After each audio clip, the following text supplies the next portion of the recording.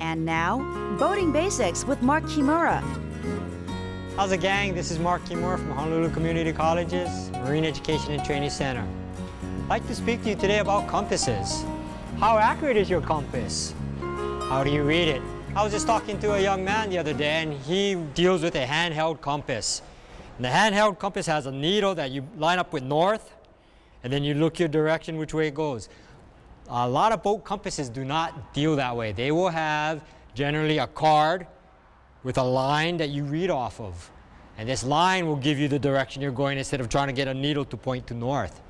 So as you're steering along, the card will rotate, and in relationship to the line is where, or the direction that you are traveling. A lot of the high-end compasses will be a bigger card, and you'll be able to see the whole 360 degrees of the compass, and it will give you a return line on the back side of the compass so you know how to get back from where you've been.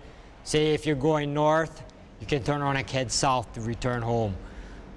This is a very simple compass, but all compasses are magnetic.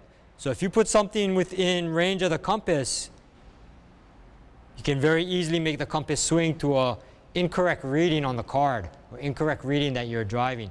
So you need to pick a location on the dashboard that's highly visible, generally right in front of you, and making sure it's square and straight.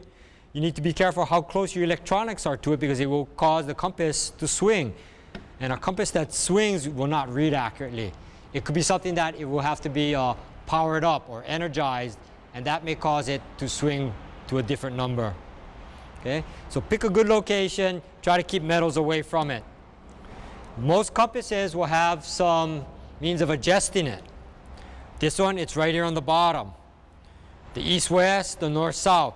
So if the compass does not quite read properly, most compasses will have means of adjusting it so it does.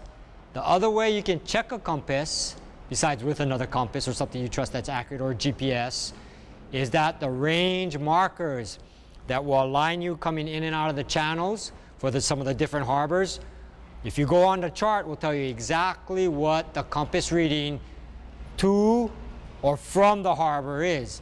So you sit down, you line up the two range markers and read that on your compass, and you can sit down and adjust your compass so it will read properly. Then you turn around and go the other direction, and then you can check it again. Okay, gang, this is Mark Kimura from Honolulu Community College's Marine Education and Training Center. Aloha, gang.